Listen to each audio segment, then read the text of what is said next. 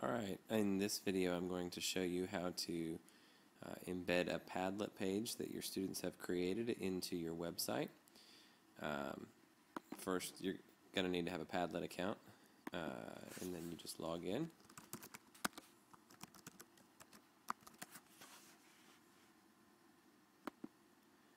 And then once you're in, you go to the Padlet that you want. So I'm just going to pull this top one here that students were working on, about World War II on the home front.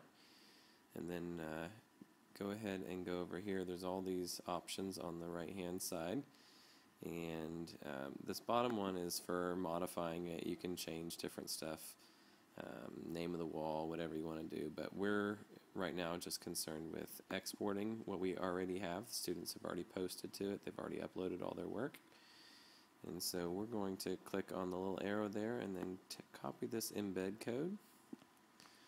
And be Control-C to copy that, and then you're going to need to go over to your Weebly website, and once you get over here you're just going to take the embed code and drop it in underneath, and it will ask you to click on it to set the custom HTML code, which fortunately for you, you don't have to remember. You just Command V or Control V and it will copy what just came from Padlet, and then click off of it, and there is your Padlet page currently on your website that you can now scroll through, and it's now posted